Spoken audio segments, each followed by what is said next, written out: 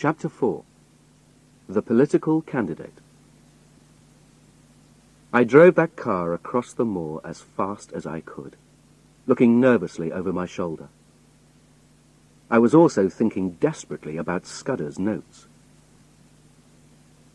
Scudder had told me nothing but lies. All his stories about Southeast Europe and people wanting to start wars were rubbish. But although he had told me lies, there was truth underneath. The 15th of June was going to be an important day, but because of something more important than the murder of a Prime Minister. The story in his book was not complete, and there were some things I didn't understand.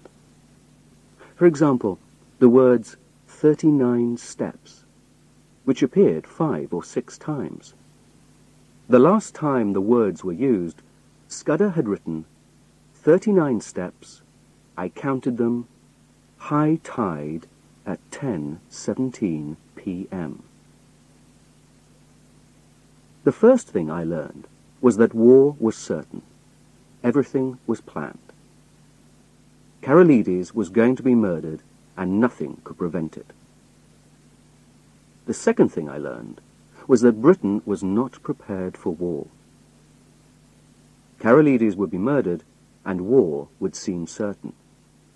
Germany would pretend to be against war, but while we and they discussed peace, their submarines would silently fill the seas around us. There was something else. Although the newspapers didn't know it, the British and French governments were close allies, and had agreed to prepare for war together.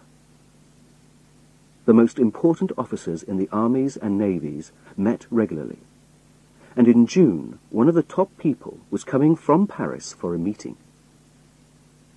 He would be told the exact details of the British Navy's preparations for war. But on the 15th of June, other people were going to be in London.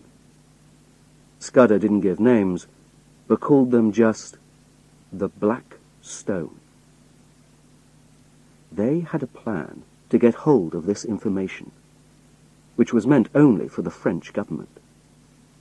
And the information would be used by our enemies just a week or 2 later, with a most terrible effect. My first idea was to write a letter to the British Prime Minister, but nobody would believe my story. I had to find proof that Scudder's story was true, and this would not be easy with the police and the Black Stone following me. I drove to the east through a country at peace, but I knew that in a month's time, unless I was very lucky, men would be lying dead in this quiet countryside. I came into a village, and I saw a policeman standing outside the post office and reading something carefully. He looked up at the car, stepped into the road, and held up a hand to stop me. I almost did stop. But then I realized that the policeman had been reading about me. I supposed the police at the hotel had worked quickly and contacted all the local villages. I drove faster. The policeman jumped out of my way, and I was soon out of the village. I left the main road as soon as possible, and tried a smaller one. It was not easy without a map, and I realized that I had been stupid to steal the car. It would help the police and the Black Stone to find me in any corner of Scotland. If I left it and went off on foot, they would find me in an hour or 2. I took a road that went along a narrow valley, and then up onto the moor again. I was very hungry. I had eaten nothing since morning. And now, as I drove, I heard a noise in the sky, and there was the plane. On the moor, it would see me in a minute. I drove as fast as I could down into another valley and towards a wood. Suddenly, a car appeared in front of me from a side road. There was no time to stop. I did the only thing possible and drove off the road into a hedge, hoping to hit something soft beyond. But I was out of luck. The car went through the hedge like a knife through butter, and immediately began to fall. I jumped out and was caught by the branch of a tree. Well, the car disappeared into a river 15 meters below. A hand helped me out of the tree, and a frightened voice asked me if I was badly hurt. The speaker was a young man who was very alarmed and very sorry. I was more pleased than angry. It was a good way for the car to disappear. "It's my fault," I told him. "That's the end of my holiday, but that's better than the end of my life." He looked at his watch. "I'm in a hurry, but my house is very near. Let me give you some food and a bed. But what about your luggage? Is it in the river?" "It's in my pocket," I said. "I'm from Australia, so I never carry much luggage." "From Australia?" he cried. "You're just the man I need." We got into his car, and in 3 minutes we were at his very comfortable house. He found some food for me. "You've only got 5 minutes, I'm afraid, but you can eat properly afterwards. We've got to be at the meeting at 8 o'clock.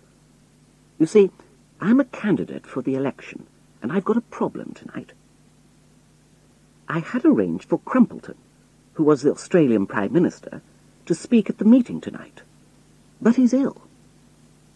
I've got to speak for 40 minutes, and I don't know what to say. Listen, Mr. You haven't told me your name. Twisden, you say.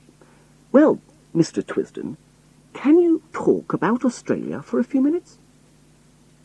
It seemed strange to ask a man you had met in a car crash to speak at an election meeting, but I needed his help.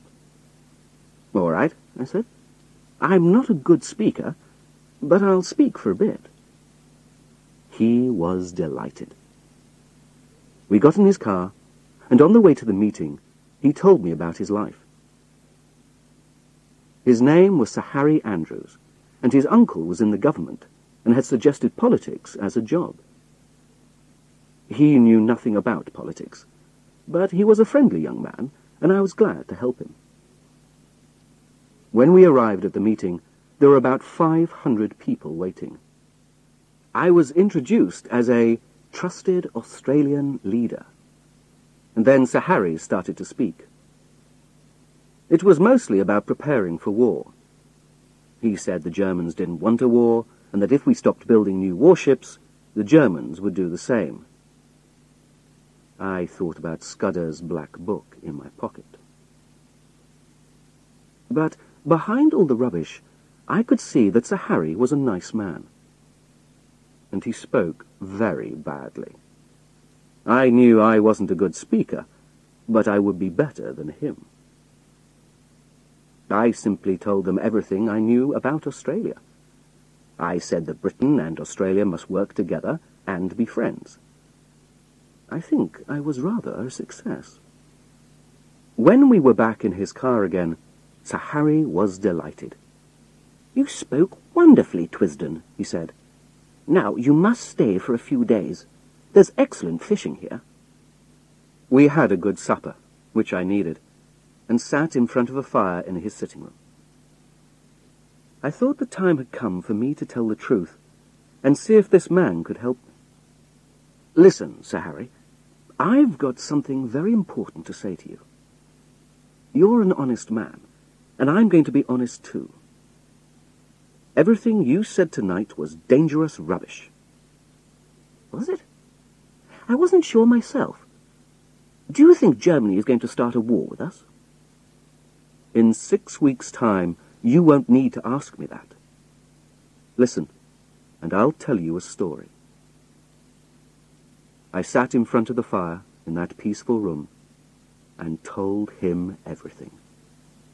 He heard about Scudder, his notebook, the milkman, and my travels in Scotland. It was the first time I had told the truth, all of it, to anyone, and I felt better. "So you see," I said finally, "I'm the man the police want for the Langham Place murder. You should call them at once." He looked at me carefully. "I know you're not a murderer, Hanny, and I believe you're speaking the truth. I'll help you. What do you want me to do?" "First, write to your uncle. I must contact the government before the 15th of June. He pulled his moustache. "That won't help you. My uncle isn't interested in foreign politics, and I don't think he'd believe you. No, I'll write to a friend of his, Sir Walter Bullivant, who works in the Foreign Office. He's an intelligent man, and I think he'd help. What shall I say?" So he wrote a letter to Sir Walter, saying that if a man named Twisden came to him, he should help him. Twisden would say the words "Black Stone," and would whistle the song "Annie Laurie" to prove who he was. He told me where Sir Walter lived, and asked me what more he could do. "Can you lend me some old clothes and give me a map? And, if the police come, show them the car in the river." I then slept for 3 or 4 hours, until Sir Harry woke me at 2 o'clock. He gave me an old bicycle for the first part of the journey.